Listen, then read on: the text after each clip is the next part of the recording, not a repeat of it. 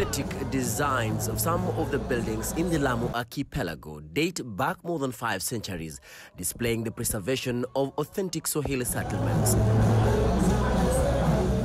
This cultural heritage has attracted protection and preservation. Lamu ni mahali pazuri na kulingana na sheria tunataka kuhifadhi turathi za Lamu kwa mipangilio mbalimbali. Ndio maana mara nyingi ukiangalia building structure tunafuata zile za Kiswahili ili utamaduni wetu ubakie hapa Lamu. Some of the services from both the county and national governments were relocated to Mokoe in seeking to decongest the island. Mipangilio ya governor ni kwamba Mokoe itakuwa headquarter ya Lamu County kwa sababu kuna maofisi zote, kuna ofisi ya lands, kuna ofisi ya finance, kuna ofisi ya trade na other offices. Kwa hivyo services zote za watu wa Lamu zinapatikana kisiwani Mokoe. Other national projects such as the Port of Lamu, coupled with the Lamu Port South Sudan Ethiopia Transport Corridor Project, or LAPSET, are also projected to be game changers in opening up Mokoe and other towns for investments. These projects have attracted countries such as Ethiopia and South Sudan for import and export of cargo through the Port of Lamu.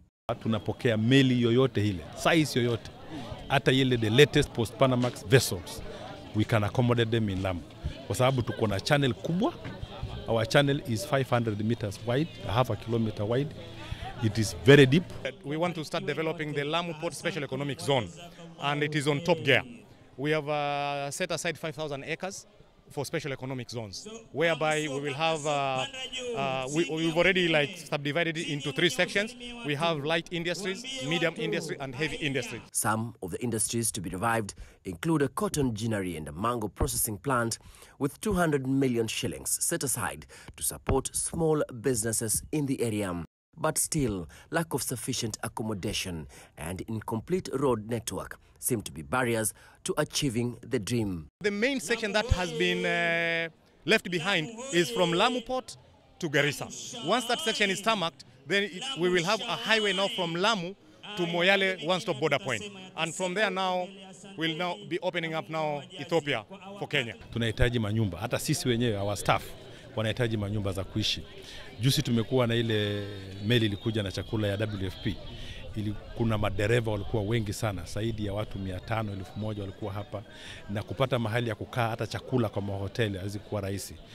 Hata petrol station na mafuta ni shida. I was speaking to some of the investors from the Netherlands, and they are already considering putting up a wellness center in Manda Island. So it tells you that Lamu is bringing itself up to speed. With an estimated population of 200,000 people, fishing and tourism are the most important economic activities for the region. Kevin Mutai, NTV, in Lamu County.